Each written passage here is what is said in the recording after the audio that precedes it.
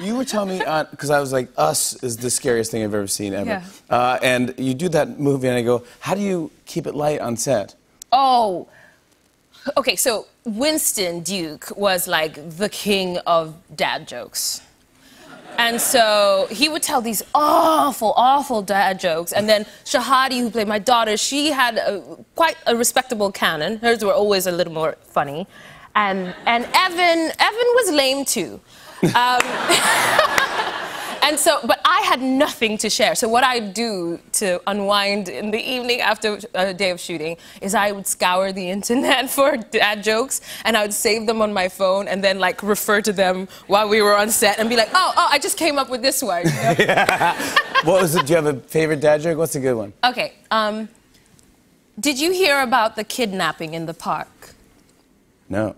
He was very tired. Ah, the kidnapping. Kidnapping, that's a good one. I'm trying to think if I have one.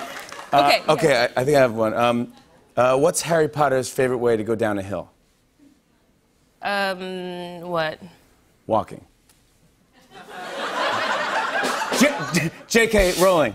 Oh, my God. Come on, that's pretty good, right? It's all right, it gets there. It's a two-stepper. You usually leave the room, you go walking, and then you come back. JK, rolling. Let's talk about this book, by the way. Yeah. I love it, by the way. It is fantastic. Sulwe, tell me what this is about. And this is basically about you, right? Yeah, it's liberal autobiography, really. Yeah. It's about this girl called Sulwe. Sulwe means star in my mother tongue, Luo. And she's born the darkest in her family and the darkest in her school. And she's very uncomfortable with her skin and wants to go about changing it. But then a magical night through the night sky changes her mind and she learns how to love herself. Because it's beautiful. It's a beautiful story. Did you do what this girl does too? I mean, she tries to like eat lighter foods to change her skin color? Yeah, my thing, I gave a speech at the Essence Women in Hollywood back in 2014 about my journey with dealing with colorism and prejudice and all that. And one of the things I spoke about was I would pray to God every night for lighter skin because my mom told me God performs miracles. So I thought, oh, well, here's one for me.